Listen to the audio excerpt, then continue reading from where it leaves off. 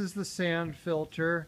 There's a new pool pump here, and it's a saline saltwater pool, which means it's less than the salt that you'd have in a tier.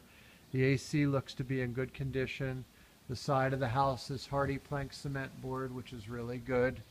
There's nice separation between the two houses because you've got a cul-de-sac and it rounds out so things aren't side by side.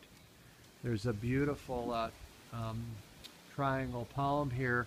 The whole backyard is fenced, metal fence, so for a dog or young children it's good.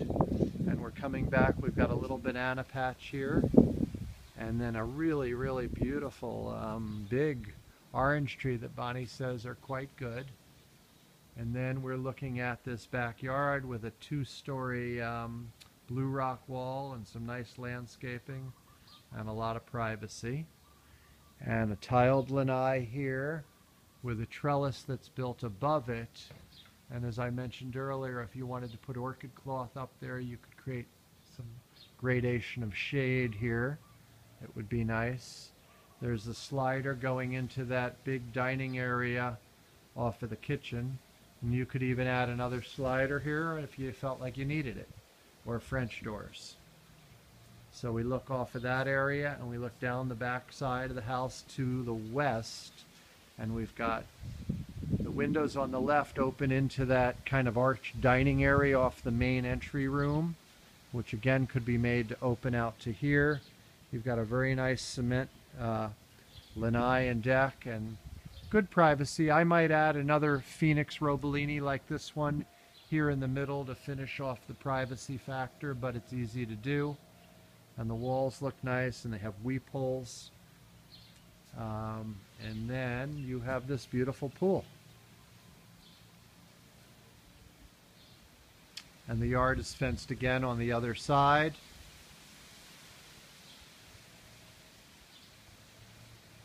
And again, a very nice mature orange tree. So total privacy and protection, double wall. Pool area wraps around this whole side of the yard. Pool looks to be in reasonable shape. You could have it inspected. And we're looking at that big room with that real high ceiling now. And the dining area, and then that area that opens into the dining off of the kitchen area. And the roof is a presidential shakes. They're a very thick profile. They look to be in good condition. I can't remember the year house was built, but we'll look at it.